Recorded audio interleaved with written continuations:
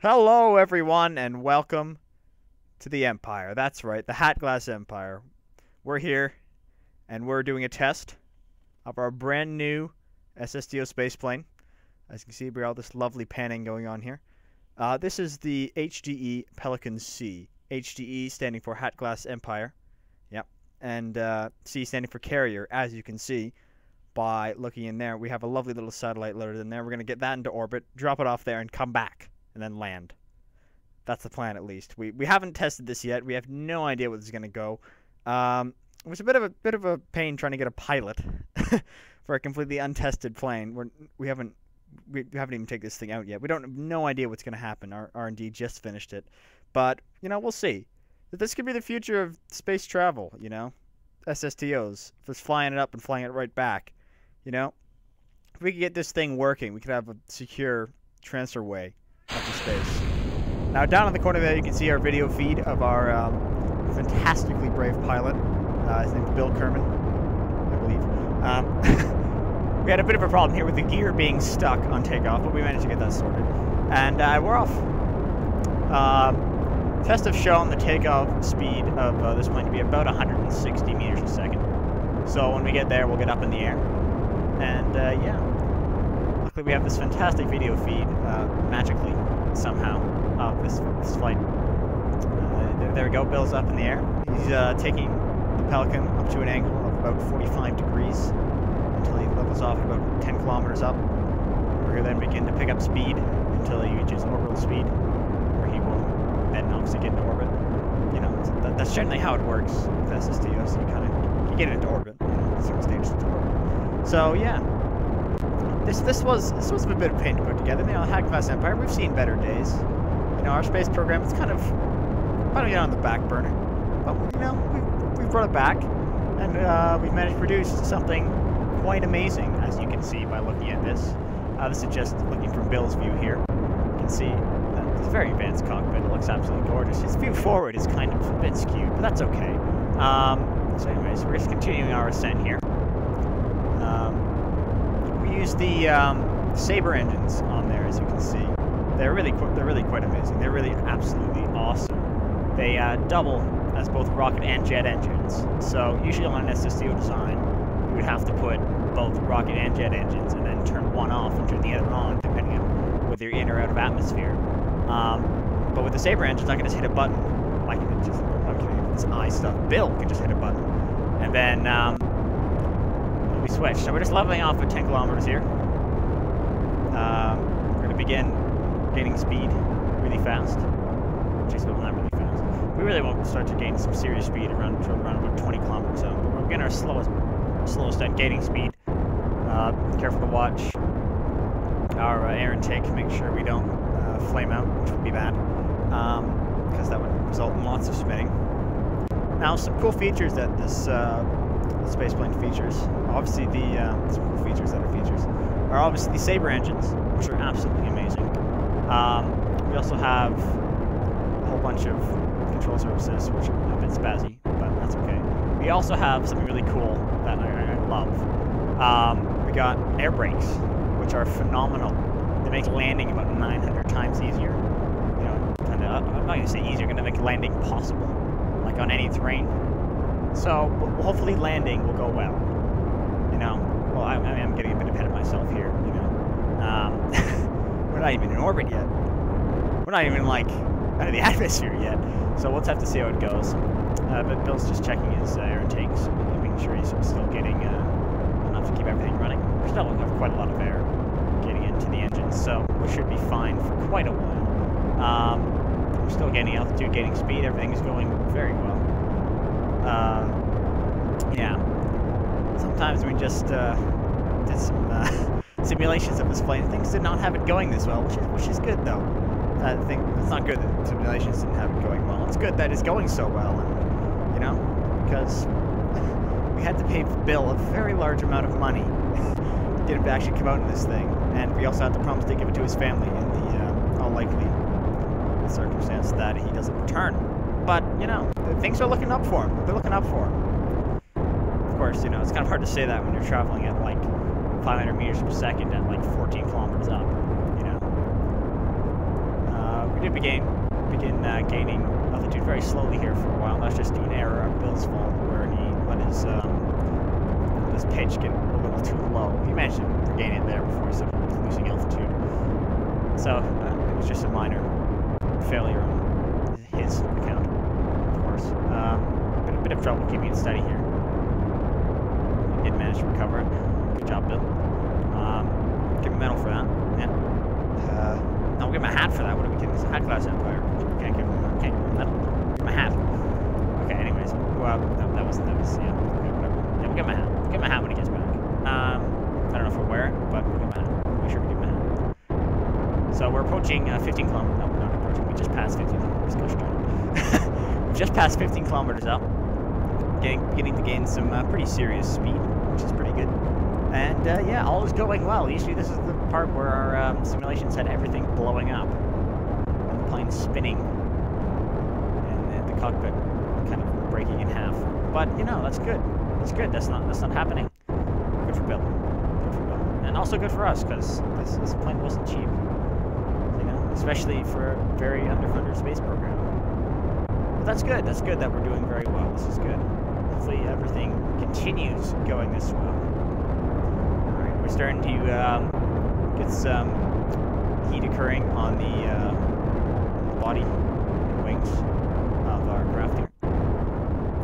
So that's nothing to worry about. We planned for that. We put a bit of insulation on there. Went to the Home Depot, bought some, put it around the cockpit, put it around the fuel. So we assumed that should be enough. Shouldn't get like over 40 degrees, right? You know, it's just fine. Just fine.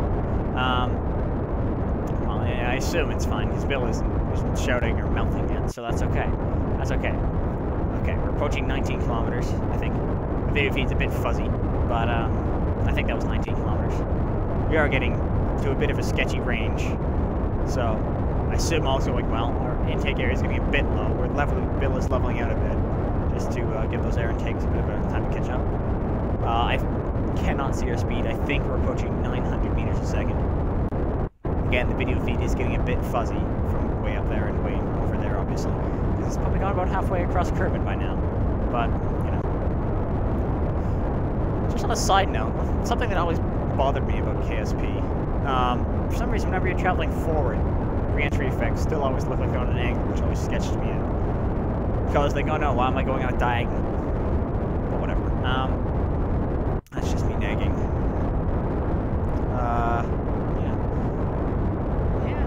Yeah. So Bill is still doing a great job. He looks a little bit scared down there in the corner. Well, I know he wouldn't be. Traveling at like a gajillion meters a second. Like really high off the ground. Like in almost an orbital trajectory. Orbital velocity, I don't know. I'm pretending to be a scientist here, it's not working.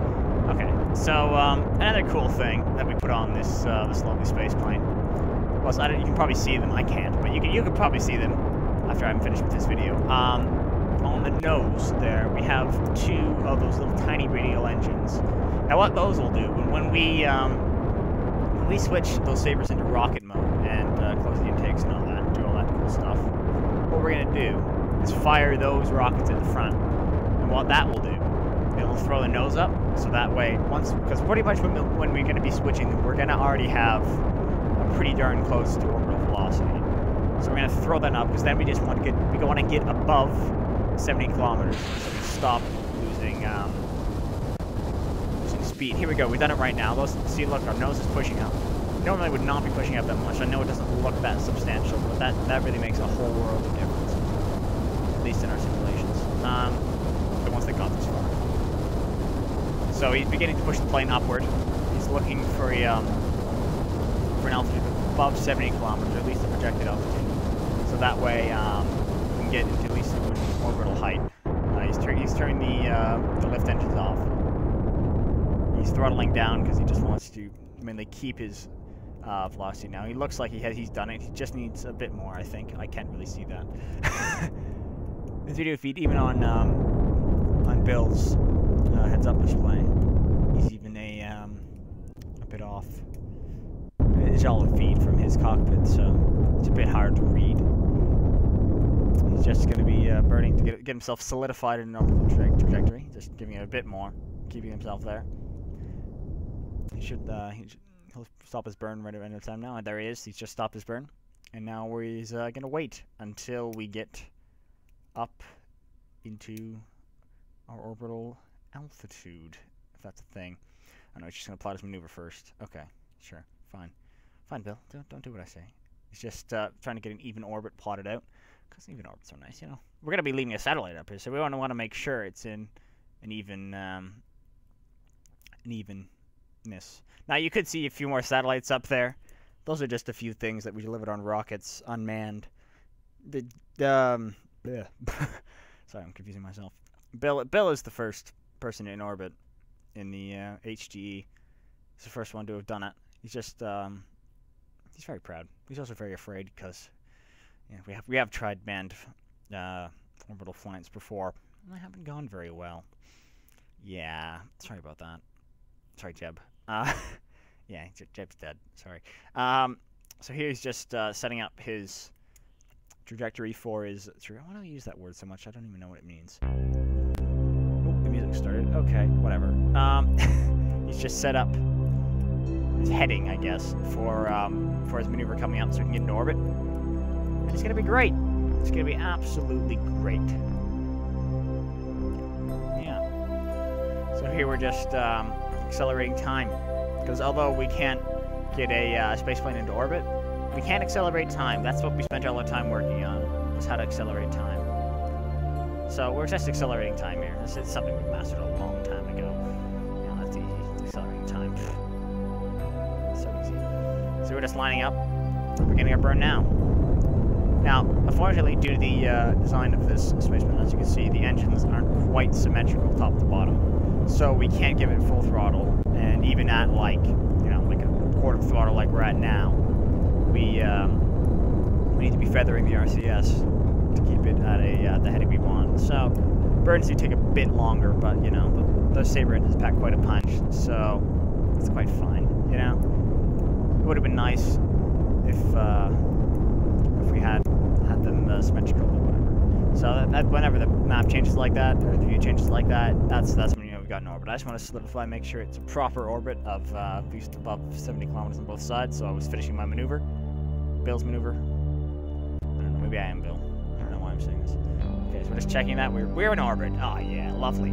Okay, so Bill's been given instructions to release the satellite during day on the light side of Kerbin.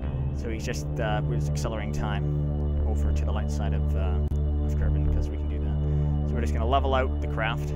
Bill's going to level out the craft. Fantastic pilot he is. Look at that. Like, great piloting skills. Just going to level out. We can open up the cargo bay in a moment. Just making sure it's perfectly level. He doesn't want to screw it up. There's the cargo bay open. Lovely, lovely. And there's the satellite. Now he's released it. It's away. Uh-oh. Oh dear. This was supposed to have RCS on it. Okay, guys. Oh dear. Well, so much for maneuvering that. Well then, I guess we're not using RCS. Well, it's okay. We'll just fly it away from the ship using that rocket we put on. That's okay. Whatever. Whatever. And it's been a near successful mission so far. Something had to go wrong. So we're just going to leave the Pelican in the dust and set the satellite on its own orbit. On its own orbit. God, I can't speak words. I'm going to put those panels out. And look at that. Look at that. That's gorgeous. Aw, man. You darn done it, Bill. Now you just gotta get back alive. Good job. Good job. There's a hat waiting for you, my friend. There's a hat waiting for you. Okay. So now, we're gonna plot Bill's return course. Does anybody remember where the Kerbal Space Center was? Bill, I thought you knew this. Bill! Oh, come on. Well, this isn't good. It looks like we're gonna have to attempt to land the craft on rough terrain rather than landing on a runway. Bill has been trained for this, but I don't know. He's a little rusty. We only did it once, and that was in a simulator. So we'll have to see how it goes. Hopefully Bill can do it. We're trusting Bill. So he's gonna plot a maneuver, and hopefully try to land this plane somewhere where it's day, because that would suck if we have to land it in the dark. Because we certainly haven't practiced that, you know. So here we go. He's plotted himself a course. He's gonna point to the node. He's a bit nervous at this point because he's just been informed that we don't know where the Kerbal Space Center is from orbit because we've never been there. Everything looks different, you know. We still believe the Kerbal was flat until we got up here, so you know, accelerating time has nothing to do with telling if Kerbal's flat or not. We did overshoot our prograde marker a little bit. Bill's nervous, you know. You can forgive him. So he's just gonna point prograde and then move the nose of the craft upwards to point at the correct maneuver node. Just point prograde, fixing his yaw bit, or roll even. Just move the craft upward now. Very careful. He doesn't want to overshoot anymore. He's already wasted enough RCS fuel as it is. He's now pointing at the correct node. As soon as he gets on there, I believe he's going to accelerate time. Is the plan. So, you know, accelerating time. It's something we do all the time, as I've said before. We're very good at it. We practice it a lot, you know, whatever. Accelerating time. Do it all the time. Do it all the time. So here we go. We're accelerating time. Just buzzing along here. Okay. Here we go. Approaching our maneuver. Just getting ready. This will deorbit ourselves here, if that's a word. Okay, here we go. Should be throttling up any second now. Oh dear, oh dear, oh dear. Bill, what are you doing? You left the front engines on. Ugh, Bill. Okay, there's no need to be that nervous. It's just landing on rough terrain. We've practiced this. Come on, Bill. Jeez, man. Okay, nope. He's getting excited and trying to throttling her. Like, what are you doing? Bill! Come on! Okay, here we go. Here we go. Okay, we're just give ourselves a bit of a better heading. We're throttling up more than we have before, but everything seems to be holding together. We're not. Oh dear. Well, we've just run out of oxidizer. Oh crap. Well, Bill, you landed in the dark. Wow. If he wasn't nervous before, which he was, he's certainly nervous now. Alright, Bill, you can do this. You can do this, Bill. You got this. Alright, he's just pointing himself prograde to prepare for re-entry. Because there's a considerably larger amount of heat shielding along the bottom of the craft, which is good, because then, you know, we wouldn't want to roast poor Bill. Because he's a good guy. He's a good guy and all. He has a family. I like him, you know? I like him because he's stupid and he agreed to do this mission for us, which is good. He's also a very skilled pilot, which is fantastic. Good old Bill. We love Bill. We love you, Bill. Okay, we're just putting prograde, preparing for re-entry. I believe there's going to be some time warping action. Here we go, yep. Unfortunately, we have drifted away from prograde through time warping, which is kind of annoying. But okay, whatever, sure. Okay, we've just re-entered the atmosphere. It suddenly seems very quiet. It's because everyone's very concerned about Bill. They had to turn off the music. That's you know, that was our plan, to play that music when Bill got into orbit. But now that we're very nervous, we're gonna let Bill apply his full attention to the task at hand. Shaking around a bit in there. It's getting a bit turbulent. Although it may not look it for some reason. I don't know why he's bouncing around in there so much. Perhaps he's nervous and he has to pee. I don't know. We'll find out, though. When he lands... Oh, he's kind of shouting a bit now. Come down there, Bill. Okay. Re-entry is now occurring. Things are getting a little hot in there for Bill, I'm sure. But I'm sure he'll be fine. As long as he's not melting, I think we're good. As long as he's not melting. Melting is bad, you know. Unless... Okay, as you probably assumed, melting is very bad. But he's not melting, so that's good. That's good. That's very good. Not melting. You know, that's ideal. Alright. He's losing speed at a decent rate, you know. We do lose a fair amount of speed, because Simulations show that the ideal landing speed of this craft is around 120 meters a second. If we can land at that speed, that's the safe threshold. You know, if we can land at that, then life is good. I know that still may sound really fast. That's kind of because it is. But you know, there's a lovely picture for you. We just thought for all the folks watching at home, we should clear off the screen. Right, Bill has re-engaged his saber engines on air breathing mode. So now we're only consuming liquid fuel and intake air, which we now have enough of to continue flying. So I think the plan is that Bill's going to land on the coast of that landmass straight ahead of us.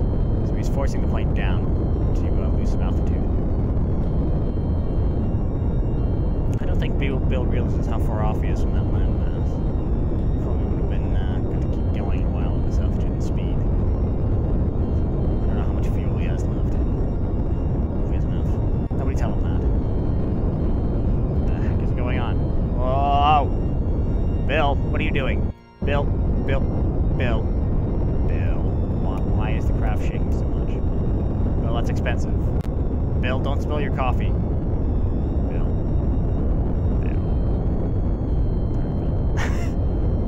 If you spill your coffee on the friggin' interior, you're fired, and I'm not paying you. Yeah, you heard me, I'm not paying you. Yeah? Yeah, you better stop that friggin' thing from shaking. Alright. Bill's leveling off and throttling up as he realized his dreadful mistake at, by falling a little too short of the landmass. Now he has to sluggishly make his way over there while bouncing for some reason. Why are we bouncing? Bill. Should like shake the engines loose or something? We need those. Don't look at me like that. This is your fault. Gosh darn it, Bill. Alright, well, it's going to be a bit of a long haul over there. But, hopefully not too long. And hopefully we have the fuel. It's certainly not very fuel efficient with all this bouncing. Bill. I'm sure we'll be fine. I'm sure we'll be fine. So Bill wants to take it upon himself, I guess, because we're pretty much already going really slow, to get us closer to the ground, water, whatever, to the incoming ground, to make landing easier, so we're already at the correct altitude. So we're just going to slowly make our way down here, which is great. We're going to just do a bit of bouncing, a lovely bit of bouncing. Bounce, bounce, bounce, bounce, bounce. Bounce, bounce, bounce, bounce, bounce, bounce. Oh, the bouncing. Stupid bouncing aircraft. Stop. Stop your bouncing. Why are you bouncing so much? Bounce. Look at the trail. It's like a wave. That's really entertaining. Okay. So we're quite low at this point. We're just kind of making sure we're all good for landing, because landing is quite difficult. I think Bill was successful about 3 times of 10 while landing this craft in simulation. And successful meaning that the cockpit survived. I don't think he only did it once, and one set of everything, which was a lot of times. I don't even remember. One set of a lot of times actually landed the aircraft fully intact. But nobody tell him that either. Nobody remind him of that. Bill, you can do it. We love you. Okay, we're just approaching over the landmass.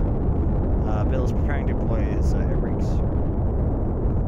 He's turned the landing lights on so he can see the ground much better, which is good. So the air brakes are out. So our speed is dropping rather nicely to around the specified 120 meters per second, which is lovely. Now, Bill, I would recommend not to rush you, by the way, but I would recommend landing this plane fairly quickly because it looks like there's a bunch of big hills coming up. So you got a lovely flat spot here. So set the plane down, please now. Okay, here we go. He's going in for it. Brakes are on. Everything's ready. Here we go. Oh dear. Oh, he's not. Oh, he's on the ground. Okay. Oh, that's not good. Oh no. Oh. my god, he's alive. Bill! Yes! Yes, Bill! Bill, you managed to break every single engine! Wow. You managed to break the plane perfectly symmetrically. And then... oh my god, he balanced it! Bill, we don't pay you enough. What the heck? Holy crap, Bill. You are amazing, Bill. We love you. You are the best. Oh my goodness. So good. So good. I can't believe he broke the plane symmetrically. Wow. Well, there was a 30% chance of that happening, and he did it. 30%. Yeah, good job, Bill. All right, that's a victory for the HatGlass Empire. That is a assured victory, and I'm sure there'll be many more to come. Probably intermixed with a large amount of failure, but that's okay. That's okay. Failure is, you know, just. There's no proper way around that, is there? Anyways, thank you everyone for watching. If you made it this far, which will probably be no one, but whatever, you know, whatever. I'm here talking to myself. I'm up for it, and yeah. Order to the Empire and all that, and we will see you next time.